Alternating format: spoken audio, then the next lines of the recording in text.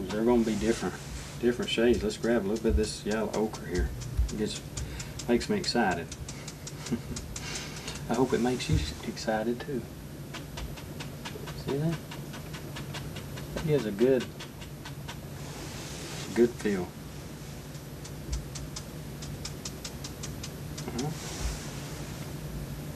Right here.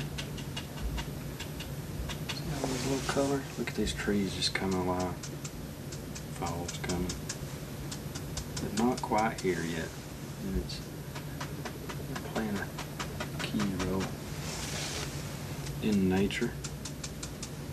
Let's grab a little bit of this cad yellow to go with that too. Just brighten it up just a tad. Just a tad. See there? You got some leaves still on. Let's go back here. This little tree right here. A little cover there. Alright. Grab these over here. Let's hide a few of these. We got all kinds of things. Give them a hint. If you just tap them with a little bit of color, it still makes them appear far off. Like you got a lot of things hiding in there. Okay, now we've got those background trees taken care of. I'm going to use a 2-inch brush and let's go into some of the Van Dyke brown, some of the ivory black, and let's tap some color into this. I'm going to show you a little trick that I like to do. Tapping straight down. This color's pretty dark, but I'm going to have to fill in all this. We're going to block all this in right here. So let's work on that. Notice how I started below that and worked my way up. See that? It lets the color gradually get lighter because there's not much paint in my brush. Let's just work on this. See what all we can come up with. Get rid of some of this light area right there. Okay.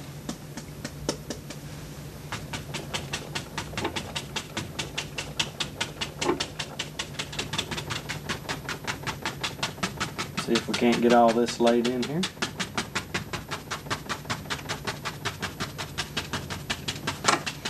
This kind of works good this way. Using a 2-inch brush, a clean one, let's go into some highlight colors. Let's go into that Indian yellow, some of the cad yellow. Now remember, it's got to be thinner, so I'm going to dip into this. I got a little linseed over here, a little bit of cup with that. A little bit of that linseed oil in it. If I can get my words right. Get tongue tied sometimes. Remember, you got to have enough paint on here, but it's got to be thin. Got to be thin. Let's put in some grass. Let's start from the right side over here.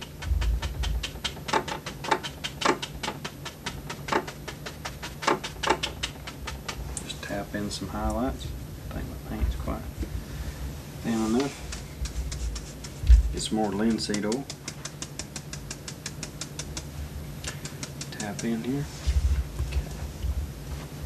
Let's go back here in the back. There we go. It's working now.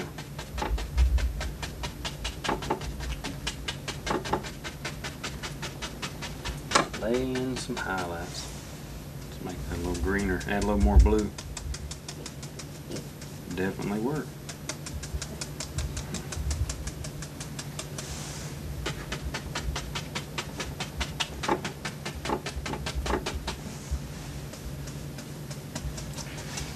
Some of this color here, bring it around here so you can see it.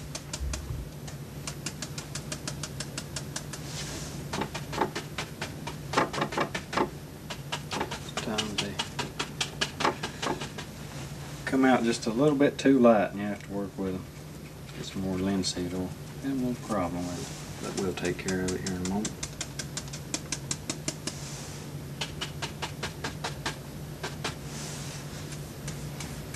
A bit more cad yellow. I don't think it's showing up as good as I want it to. There we go. Alright, I stopped just a moment. I want to put in maybe like a little pond right there. Let's take a 2-inch brush, a clean one. I have a lot of brushes up here. It's already clean, so I don't have to do a lot of cleaning all at one time. Make things move by a little easier. Okay, Take a little bit of this white. Go up to the brush, or go up to the canvas right here. Should I say? I'm sorry about that. Pull down, pull down, pull down. Give us a bit of a reflection right there. Something to make it look shimmering. Okay, lay that brush down. Let's get another clean 1-inch brush. Gently go across. See that? Look at there.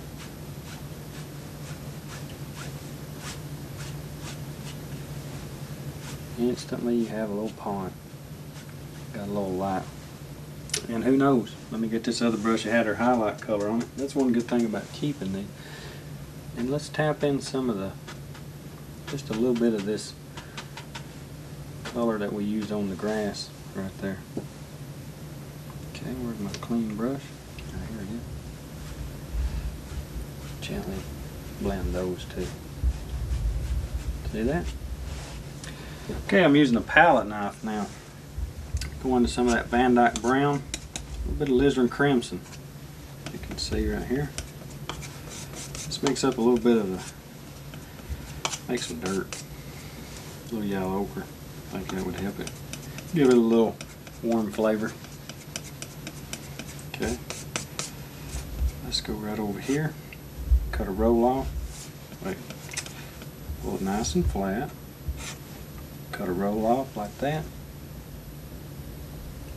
Gently pull right across through there like that. See how you got dirt. That easy. Don't even have to go dig it up out of the yard. Maybe some funny comments sometimes.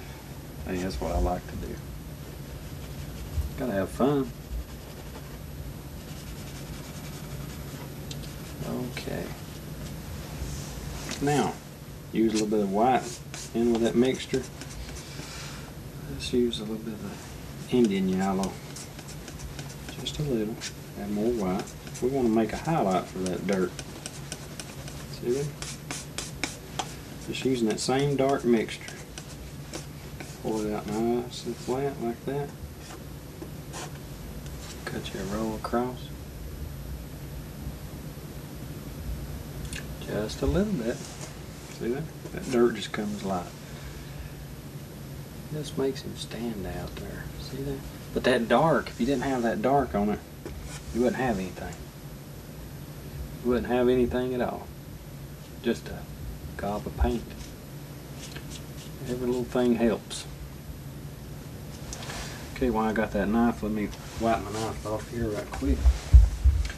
Okay. Under this white.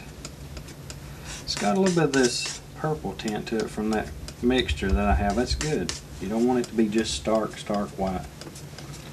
I'm kneading this paint, I guess you could say. It makes it a little creamy.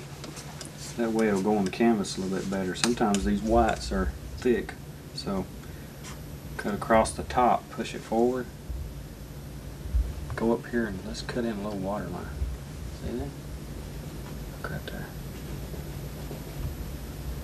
Just cut it in like that. Just like that.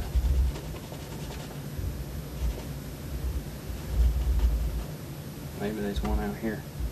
See there? Got all kinds of things happening. That's what I like.